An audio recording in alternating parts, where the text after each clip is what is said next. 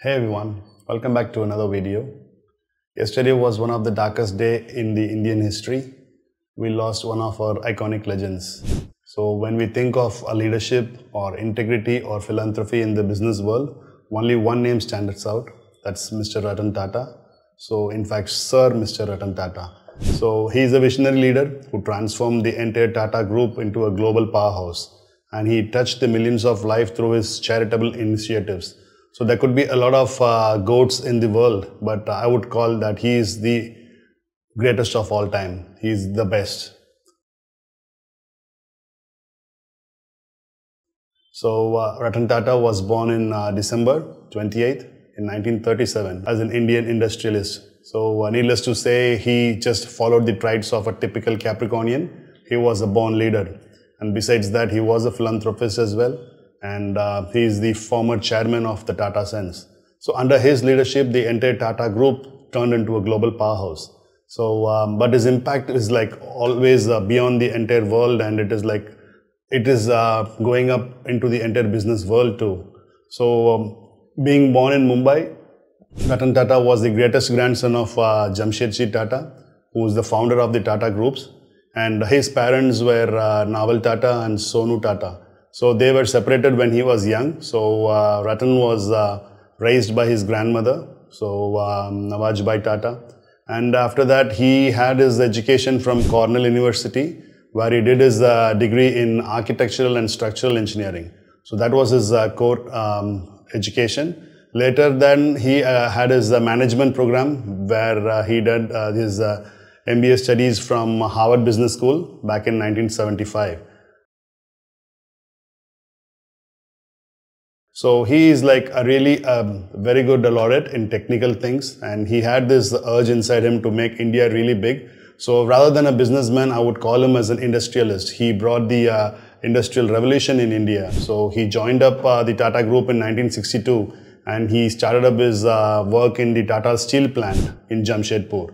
And later in 1991, he took up the Tata Sons role, and he took over the chairman post from J.R.D. Tata. So under his leadership, the entire Tata Group reached up into greater heights. There could be a lot of trolls online where we could see when he was mocked up by previous companies or car manufacturers, where he was told that Indians can't build up cars.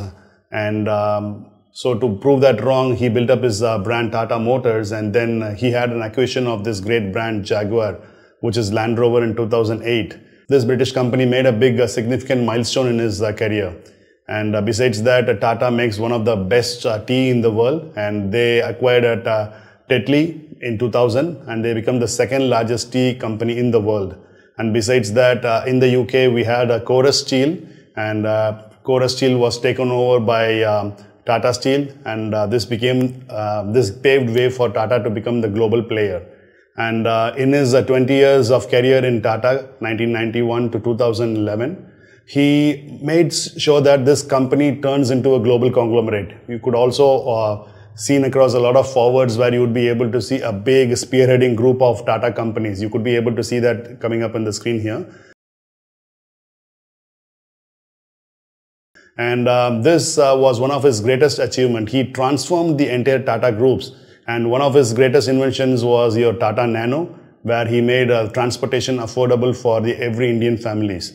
And not only building up the nation, he made the company grow as well. From a $5.6 billion company in 1991, he made the company to over 100 billion in 2011.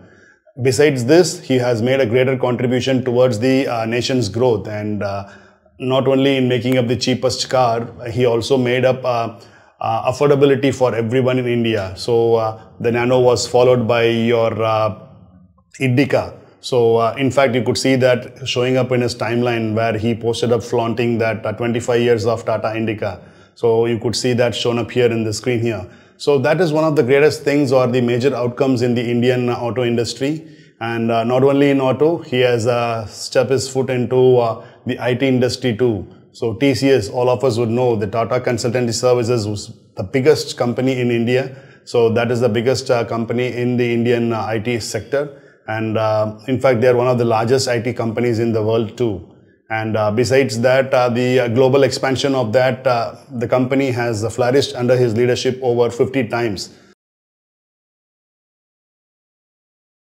And not only in technical things or in the societal awareness, he has also made up a great towards the nation's impact or in the social impact, because Mr. Tata is always known for his philanthropy, and he has made a lot of contributions towards a charity and social cause. And there are a lot of investments where he has made into healthcare, education, rural development, and other fine art kind of things. So he has donated towards water scarcity issues, or in cancer research, or in drug creations, or in rural health initiatives. He has pledged over 200 million towards the Tata Institute, which is into your genetics and societal things. And he has donated even over $660 million towards the Tata Medical Center, which he has set up in Kolkata. So it's just not this. From his initial days, he's got the flair inside him to build something for the society, which could be something helpful towards the society. So as all of us know, he is an ardent lover of dogs. He used to have 2 dogs. And one such incident where he happened to see the CEO of the company Motopause, where Shantanu Naidu just became his personal assistant after seeing his ideas of how he could save up stray dogs on the roads, which could avoid the accidents on the roads, or which getting killed on the traffic accidents. So just adding up a small collar around the neck of the dog, which could give up automatic illumination or in the lights, so or the reflections that could be adding up towards. So he set up this whole company just for this cause. And such a kind of a dog lover he is. If it is something which is breathing, he definitely has an inclination towards that. He will always try to support that, be it a plant, be it a cell, or be it whatever it is. Such a soft-hearted personality is no more with us. And though he is not with us, his legacy will always be standing with us, because he is one of the biggest award-winning and achievement provider in India. So he has got the Padma Vibhushan Award in 2008 from the Government of India. Then followed by that, earlier he got the Padma Bhushan Awards in 2000. So these two are the 2 highest civilian honors. And besides that would be the Bharat Ratna. I'm sure that the Indian government will definitely be giving that as well to him. And he's got the Peace Award on the 2010 for his greater value towards business practices. And besides that, from the Great Britain, the British Empire gave him the Honorary Knight Grand Cross Award in 2014. And he's got the Lifetime Achievement Award from the Rockefeller Foundation in 2012. And in fact, Ernst & Young gave him the Entrepreneur of the Year Award in 2013. It's a Lifetime Achievement Award which he got in 2013. And these are just some of his collections. And all these seems to be like really rosy in his career, but his personal life was like more of lived with solitude, because Mr. Ratan Tata, he never married, and he always led a very private and humble life. And he is not flaunting like your other business leaders in the industry. When he studied at Cornell University, he had this passion towards car and flying. He was an ardent lover of flights, and he in fact got his pilot's license too. And he definitely continues to be an inspirer to all the young entrepreneurs in the media. And you will be able to learn a lot of leadership skills from him, and values and integrity towards the society, how you have to behave towards the society, even though you are in the greater heights.